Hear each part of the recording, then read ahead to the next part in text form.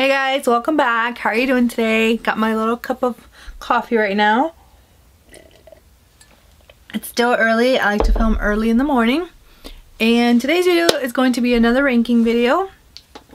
And I'm excited because I've been planning this one for a while. And I finally have enough sponges to do like at least 10. Well, I have 10 now. I have tried a lot of sponges. I just haven't tried all the sponges in the market. There's still a couple of brands that I want to try from. But these are the ones I've tried so far, and definitely some of them are repurchases, and I'll explain as I go through. But you know, before we start, make sure that you are subscribed to my channel and you hit that like button to let me know that you are liking this content, and don't forget to go follow me on Instagram. I'll leave my handle down below. So let's get started. Well, this is kind of hard, but I have my little list of sponges and I'm excited to let you know which one, how I rank them and why I rank them that way. I was planning to do close-ups, but I'm kind of embarrassed how dirty they are, and like all of them have, like the ones that are just ready to be thrown away have dog hair, so it's kind of gross. So I'll just try to describe the texture of each one as best I can. At number 10 is going to be this Juno microfiber sponge, and it's basically the velvet sponges that, you know, were popular like maybe 2 years ago, I think. Basically that's what this is, and I had this one, the blue one, the original blue one. I tried the yellow one. They're all pretty much the same. They were supposed to be different, not just different colors, but honestly they don't work for me. Especially at least this Juno one. Juno or Juno? No, I don't remember. I'll make sure I write down the right one down in the description box. But anyways, this particular sponge is just, when you wet them, honestly, they're still hard. They don't really increase in size, and then when you're pouncing it on your actual face, they feel like, that's literally what it sounds like, and it feels like that. Like it's a very hard sponge. It doesn't get softer, and it doesn't have a lot of like elasticity to it to where you feel like, okay, this is nice and soft spongy. This is more like those scrub happy sponges that you use for your dishes.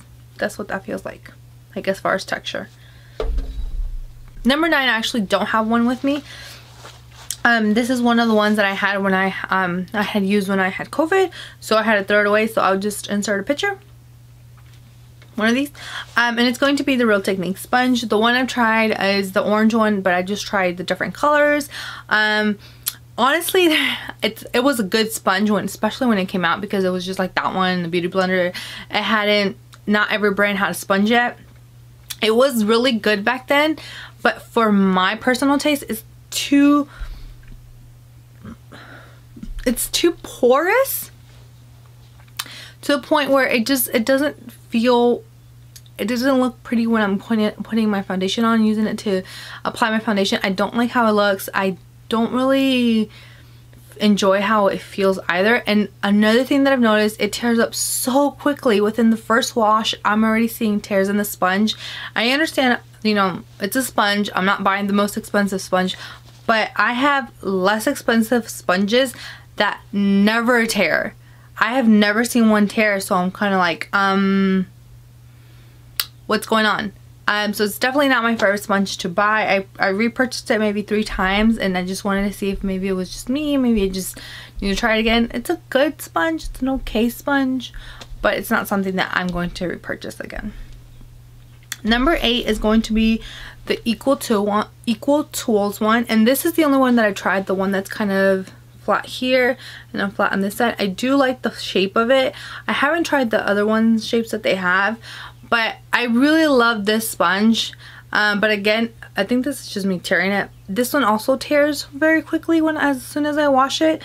This used to be my favorite sponge until I started purchasing and trying other sponges, and then I feel like when this one, you wet it, it does get bigger, but it's still that same hard sponge when you are applying the foundation to your face, and I don't like that. I don't need to be smacking my face with the sponge. That's not how I should feel. I shouldn't be hearing that noise when I'm putting it on my foundation, because I my personal taste, I like soft sponges, but I don't like them so soft that I'm not doing anything. So definitely not a repurchase again. The rest of these I absolutely love. I just try to see which ones I like better as far as shape, as far as how many times have I repurchased this, would I continue to repurchase this, because the rest of these I absolutely love, and it was just those three that they're okay. I like them. I won't repurchase them again. But the rest of these, you need to try them if you haven't tried them. At number 7 is going to be the Flower Beauty sponge. And again, I love this sponge, but I just had to compare it to the other ones, especially as far as shape now, what shape I like better.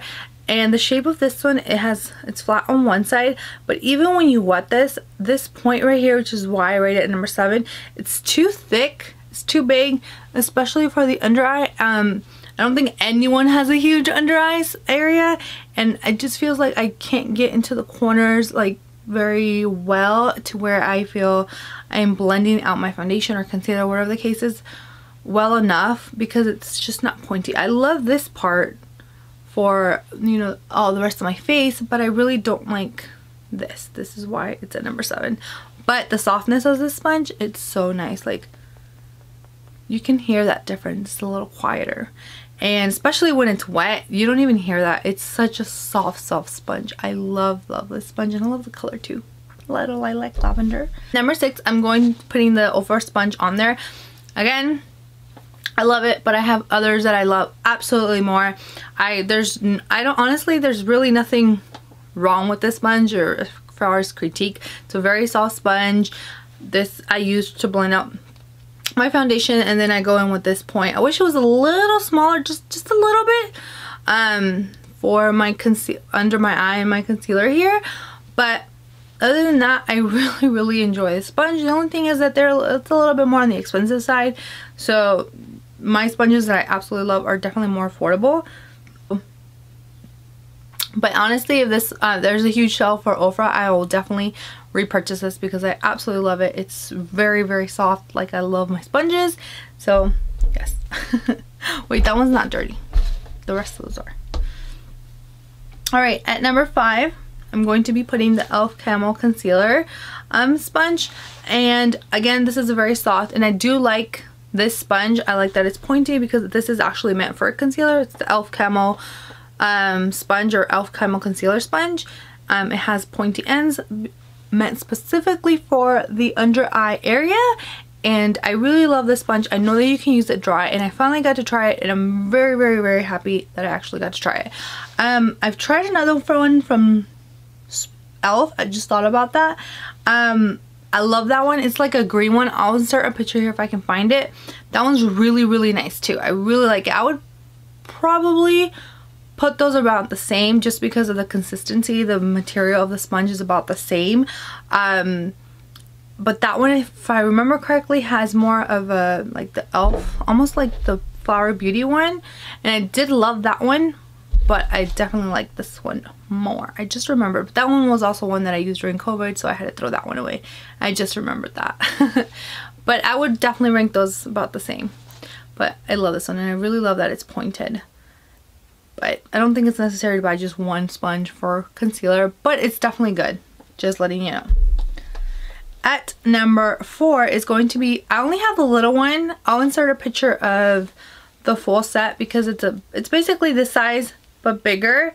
And I got this in a BoxyCharm last year, and when I first tried it, I mean, this is absolutely like so good. I honestly was blown away when I tried this, and you'd think I ranked this at number 1, but it's definitely not I haven't repurchased it yet because shipping is kind of expensive. But honestly, I really want to repurchase these because these are such good sponges. Like, they're so soft, and for the under eye, that little point right there, you see that? So perfect for the under eye. So this is like the most pointed sponge that I have, and I really want to repurchase this. It's such a good sponge from Hank and Henry. Number 3 is going to be the Dose of Color sponge, and I have it in the little plastic wrap because I haven't opened it yet. I don't need it quite yet, which is why I didn't want to take it out. But it's the first one that came out, which is the regular size. I also purchased the big one during their sale. Honestly, I take advantage and purchase these during the sale because they are more on the expensive side. I believe they're like $15, I think.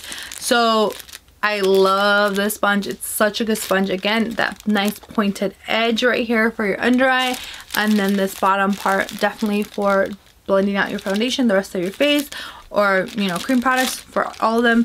But definitely I love this little Hershey's Kisses shape. It's definitely such a good sponge, and it's so soft. I love this sponge, which is why, again, I repurchased this one. This is why it's higher up. All right, at number 2 is going to be the Colourpop sponge. This is the original precision blending sponge, and I've tried both the small and they have a smaller size, and then they have the regular size. I believe this is the regular size, if I remember correctly. I actually have both of them in my collection, and they're having a sale, I think, starting at 11. And I might repurchase one of these because these are so good. Again, they have not super pointed edge, but it's still small enough to where I really can get very well under my under eye or in my under eye area. And then usually this part is for blending out my foundation. I completely blinked on that word. And I mean, mine's is super dirty. This is old. I was just wanting to have it for reference. But I've definitely repurchased this maybe 3 or 4 times at this point, and I absolutely love the softness of this. And it's on sale, not on sale, but it's definitely more on the affordable side. And when it's on sale, you can, you know, stock up on them because the sponges are not something that goes bad. So really good. I haven't tried their set. Just want to mention that I do have their entire set, but I didn't want to purchase it because what if like one of them like hadn't come back in stock. So I need to do that maybe for a video, but definitely love that one.